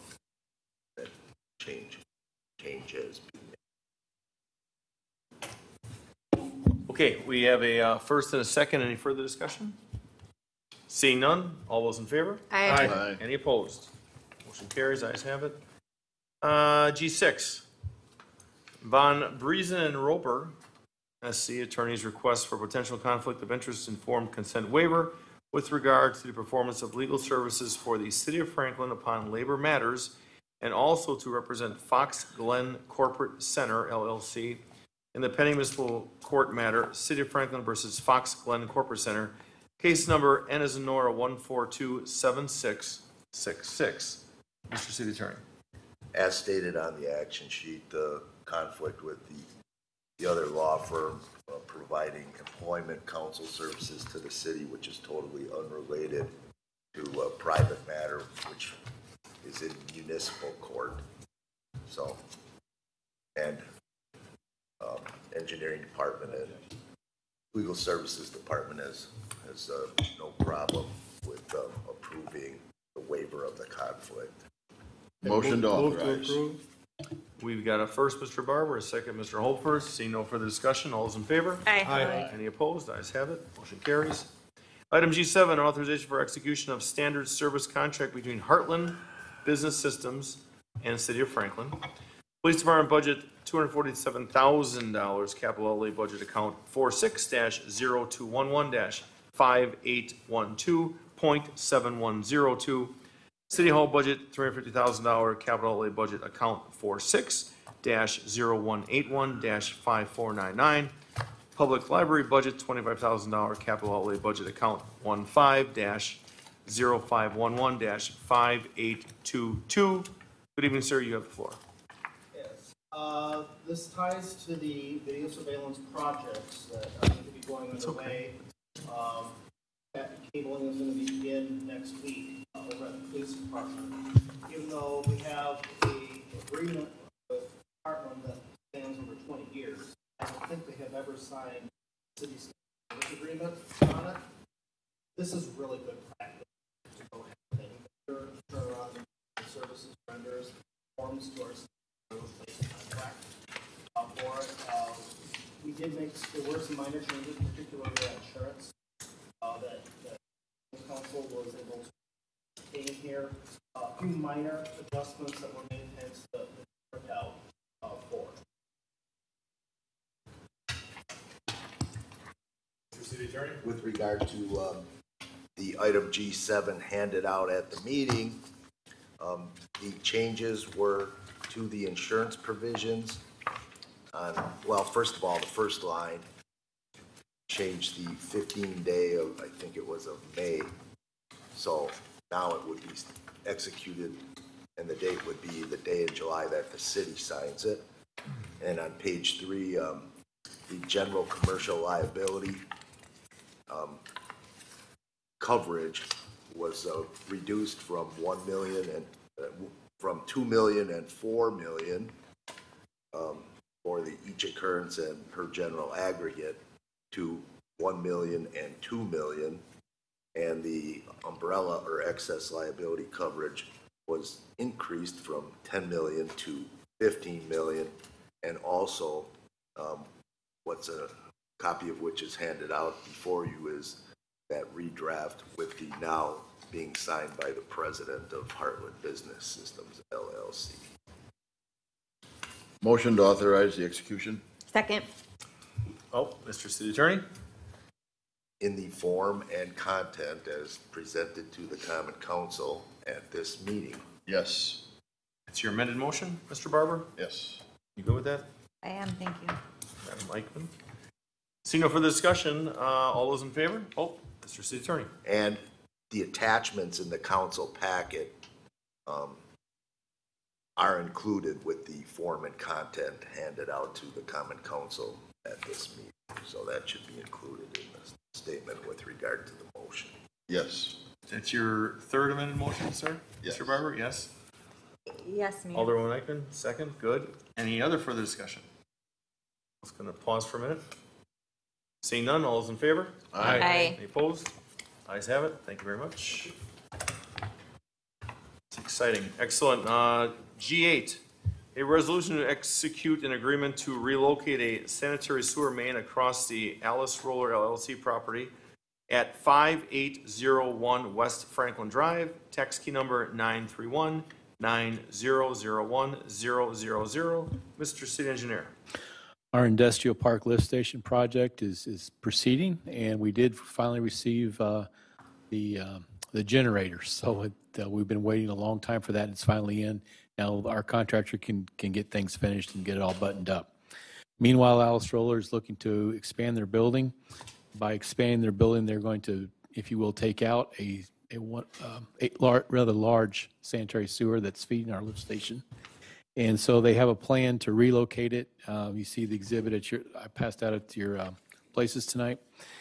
And Alice Roller is willing to pay us so that we would pay our contractor to get the sanitary sewer to the edge of our property. That way our contractor can finish up the asphalt, landscaping, and so forth without doing all of that, then having Alice Roller come in 6 months from now and tearing everything up and trying to rebuild it. So it makes sense from a procedural standpoint. We've worked through an agreement that you see in your packet. We are expecting an exhibit. This is not the official exhibit. I expect to get that in the next few days. So assuming Alice Roller doesn't have any, as I understand, they don't have any comments on the proposed agreement. So if you're okay with the agreement, we can work on getting that signed with Alice Roller. And we'll be back here with a change order with our contractor to get this done. It's about $80,000 worth of work. It makes sense for us to do it with our contractor now and get it done with. Makes perfect sense. Any further discussion? Is there a motion? I'll move to approve. Oh, Mr. Rolfer? I'm just going to say I would move to approve, but if she's going to. Okay. Alderman Day? Either way, move to approve. Okay, so why don't we go with Alderman Day is the motion, Alderman Holfer is the second. See no further discussion, all those in favor? Aye. Any opposed? Ayes have it, motion carries. Item G9, a resolution for Rukert and Milky Inc. to complete a sanitary sewer impact fee study for $7,000. So move. Second. We have a first and a second, Barbara and Jason. Quick question. Oh. Do you have a timeline for when it would be done? The direction will be as quick as possible. I don't have a timeline. Are you talking months or? I would imagine a couple months. There's some procedure things that they have to go through. Any other discussion? Seeing none, all those in favor? Aye. Any opposed? Ayes have it. Item G10, authorization to execute an agreement with Industrial Roofing Services, Inc., IRS, to provide study, review, and plan preparation services for the City of Franklin Ken Wendell Park facilities as part of an enhanced capital improvement plan, CIP. Mr. City Attorney. With regard to the certificate of insurance in the council meeting agenda packet, we communicated with them today and they changed it, and there is a handout for this item G10 in front of you, and the highlights that I did it's in the second box from the bottom, description of operations, etc. It now clearly states the city is an additional insured on a primary non-contributory basis for general liability, automobile, and umbrella policies as required in the contract. So, move to approve. Second. We have Mr. Holfer, Mr. Barber. Seeing any further discussion, seeing none, all those in favor? Aye. Any opposed? Ayes have it, motion carries. Item G11, agreement for professional services to provide assessment services between the City of Franklin and Accurate Appraisal LLC. The Common Council may enter into closed session pursuant to Wisconsin State Statute 1985, sub 1 sub E, for competitive and bargaining reasons to continue to deliberate and consider terms relating to the agreement for professional services to provide assessment services between the City of Franklin and Accurate Appraisal LLC entered into on February 7th, 2022, and the performance thereof and the investing of public funds and governmental actions in relation thereto, and to re-enter open session and to the same place thereafter to act on such matters discussed therein as it deems appropriate. Mayor, did we want to, I know what you're going to say. I'm anticipating it. Go ahead. read my mind then. Do we want to complete H and I? Well, I understand that was the past practice of doing it. It doesn't really matter. We're going to hit it either way. So let's just continue with this one, then we'll go to H and I. Thank you. But I did read your mind a little bit because we.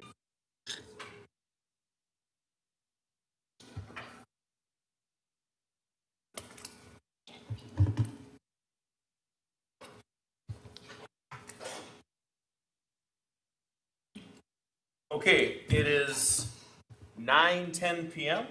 We are back in open session. Do I have a motion? Motion to proceed as, sorry. Go ahead. We have a delay over here, a blank stare, so go ahead. Motion to proceed as discussed in closed session. You have a first. Get. Easy part to say second. Do you have a second over here? Second. Second by Alderwoman Day. See any further discussion? All those in favor? Aye. Any opposed? Ayes have it. Motion carries. Are we squabbling? No, not at all. Let's go to H. Who's doing H? Alderman Craig. We met with the licensing committee again, and we have 3 pages worth of applications. Good news. Much lighter than usual. Page 1, all are approved. There are 2 that will be approved pending the correction of their application. That would be Josephine Garcia and Meredith New. Page 2, all are approved. Catherine Smith also needs to correct their application.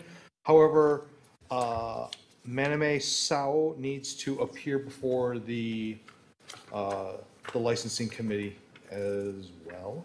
And page 3, all 3 items are approved. Alderman, I had a question. Yeah.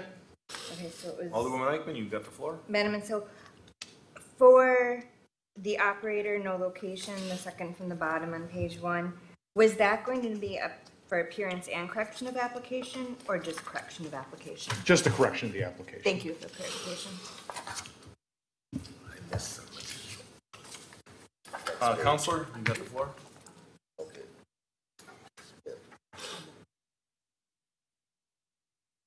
Yeah. Second the motion. Okay, we've got a first, second by Alderman Barber. Any further discussion? Seeing none, all those in favor? Aye. Any opposed? Ayes have it, motion carries. I, vouchers and payroll approval.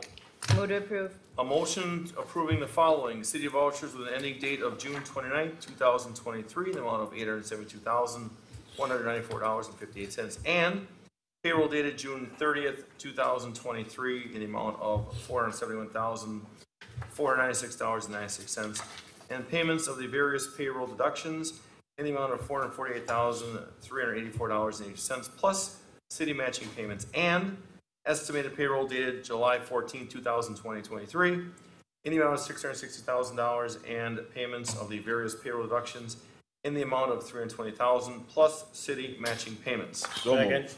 So we got Barber and Holfer. Roll call, please.